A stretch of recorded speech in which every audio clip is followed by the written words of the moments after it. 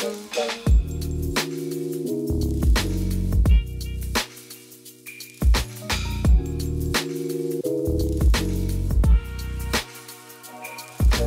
everyone, welcome back to Wixfix. I hope you're having a fantastic day.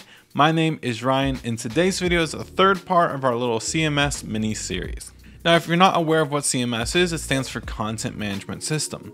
In the first video, we talked about creating a database. In the second video, we created our first dynamic pages, and I showed you the importance of using dynamic pages.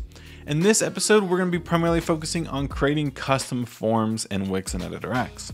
Now, the reason why you might want to use custom forms is, let's say you're wanting to have a form with a lot of different inputs, like a job application.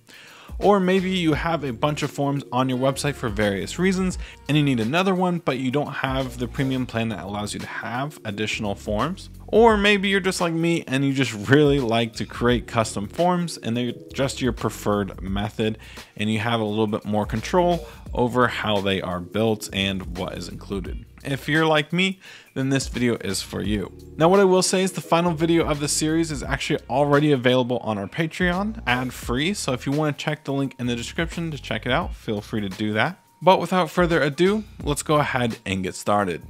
So in the last video, we kind of created dynamic pages for our different team members, and we even created like an about page that basically displayed all of our team members here. But just for fun, let's say there is another section below it, and we want to create a little call to action to join the team.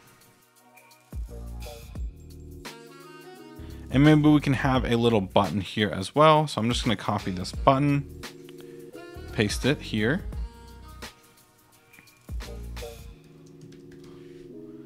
And we can just have a little button that says apply now, just like that. Now let's go ahead and create a brand new page. So we'll come over to page, we'll create a new page. And this one can be called job application. Perfect. And maybe on the about page where it says apply now, instead of having this linked to a data set, we can just have this link to our new page called job application. So when the user clicks on apply now, it's going to take them to a blank page. Now what we want to do here is create a form. If we create the form now, it's not really going to do anything because we have not connected it to a data set yet. So what we can do is come over to Content Manager, we can go to Collections, and we're going to create a brand new collection. For this one, we're going to call this one Job Application, and go ahead and press Create. Now in this job application, we might want their name, so let's go ahead and create a field type, a text field type. We'll call this one Name. Maybe we want their resume. So what we can do is select a field type for a document, and we can call this one Resume. Maybe we can have a little text like, why do you want to work here or work for us?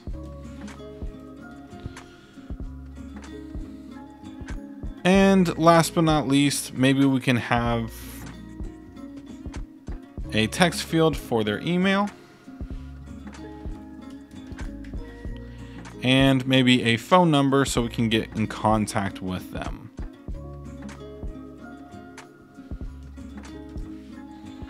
Perfect. Now what I want to do is go ahead and set the name to primary, and we can just go ahead and delete this title field because we don't need it. Great. So now for our application form, we're going to need an input for name. We need an upload button for resume. We need a text element for why do you want to work for us, a text element for email, and a text element for phone. So let's go back over to our page here for job application. Let's give us some room to work with. And I'm just going to add a title up here at the top. We'll call this one job application. Make the size a little bit bigger. Move it to the middle. Then we can add a little paragraph below it. Again, we can center it real quick. Perfect. Now below that, we can go ahead and start working on the form. So what we can do is come over to add, over here, you'll notice that we have something called input. Now, of course, for the name, we're gonna want a text input. So we'll go ahead and drag this out. We can maybe make this a little bit bigger and maybe a little bit wider as well. So maybe we can do something like 30%. We'll just center it, perfect. Let's go ahead and duplicate this a couple more times. So maybe we want this one to say email. We'll copy and paste this again. If we go into the settings, we can say phone. And for each one of these, you'll also notice that down, if we scroll down, each one of these fields is currently set to required. So we can uncheck this if it's an optional field in our form. We can also set a character limit and add a pattern validation. But since this one is a phone number, we can actually even set this one to a phone number, just like that. So that way, when they enter a number, it's going to automatically kind of format it like a phone number. And let's actually go ahead and do that for the email here as well. We can set the type from text to email. Perfect. And for name, I don't want to say add your name. I just want it to say full name, just like that. Underneath that, let's go ahead and go over to add, and I want to add a text box. So text box are a little bit bigger. Again, we're going to set this to 30%. We'll center it, and maybe for the height, we can just bring it down a little bit, just like that. Perfect. And in these settings, we can change the text to why do you want to work here? Or why do you want to work for us? This one can be like an optional one, so I'm going to turn off this and we'll go ahead and click off. The next thing that we have in our database is the resume. So what we can do is say upload button, and we can choose this one right here. Make sure it's centered, and instead of select file, we can have it say upload resume. And we can make this a little taller as well. And last but not least, we can go ahead and add a button, which I'm actually just going to grab the button from the about page, just so everything's kind of on brand and consistent. And we'll just paste that down here. And for this text, we'll say submit. Now we're also going to go ahead and remove the link here as well, because we don't need that. What we want to do is go ahead and grab each one of these elements here and stack them together. Then we'll center it inside of the section. And here is our job application form. Now, if we go ahead and fill this out and press submit, again, nothing is going to happen because we have one more step to do. So what we want to do is come over to add. We're going to go into content manager. And for the dynamic pages, we used dataset. But for this one, what we want to do is form dataset. So now we have this data set right here. However, if we go into the settings, you'll notice that the mode is set to write only. For dynamic pages and stuff like that, for the regular data set, it's actually set to read only. And this one's going to be for write. Because what we want to do is when this content is filled out and the submit button is pressed, we want it to create or write in things for our database. So we want to make sure that for this form data set, it's set to write. So what we want to do now is choose the job application database.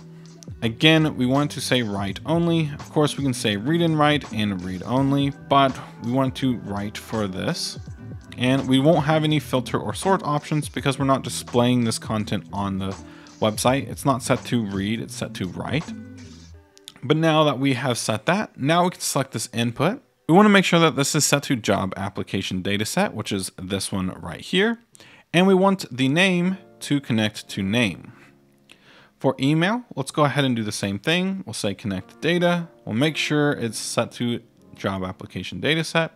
And we want this one to go to the email field.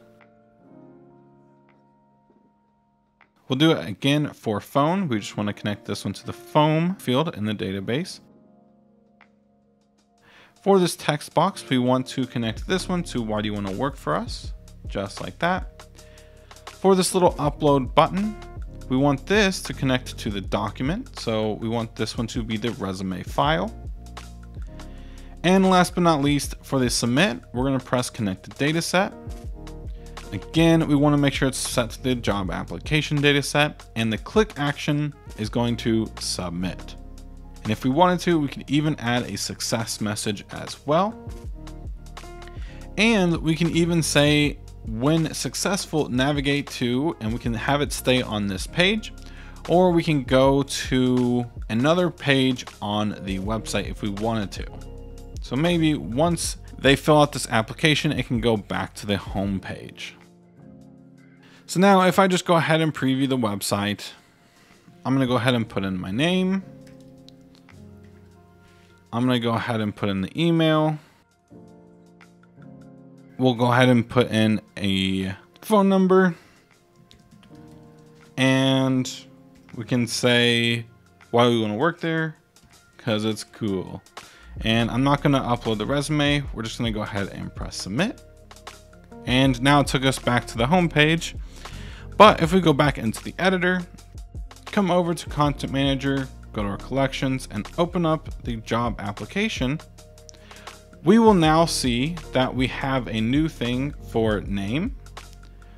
Here would be a document for the resume, which you could open up. Why do you want to work here? Because it's cool. Email and phone number. Now, what I will say about custom forms is when someone fills out this form, you won't typically receive an email by default. You can use code to do it yourself, or we can come up to site, go to dashboard, and over here you'll notice something called automations. And once we're here, we can go ahead and press create an automation. Let's go ahead and start from scratch. First thing we're going to want to do is go ahead and name this automation. I'm going to call this job application submission. And we're going to choose Wix data forms. We can choose all forms if we want to, or we can say specific form. And we want to choose the job application form. I do want to mention, if you do not see Wix forms or Wix data forms here, that's because your website is not published. So make sure you publish this to get access to Wix data forms. And then you'll get access to your job application form if you're following this. And then we can select an action. So what we can do is when this form is submitted, when someone submits a form to job application, we can say get an email, and we can send the notifications to multiple emails or just one. We can call the email subject job application submission, and we can include details of the trigger, which I'm just going to say hello at Wixfix. Okay, and we can even set the timings. For something like this, you would probably want it immediately. So we can go ahead and do that, and we can go ahead and activate this automation. So now if anyone ever fills out that job application form, your email will get the submission details for that submission. But that's all you really need to know about creating custom forms in Wix and Editor X. If you enjoyed this video, go ahead and give it a like and subscribe to the channel for more Wix and Editor X content coming out really soon. Thank you all again, and I'll see y'all in the next one.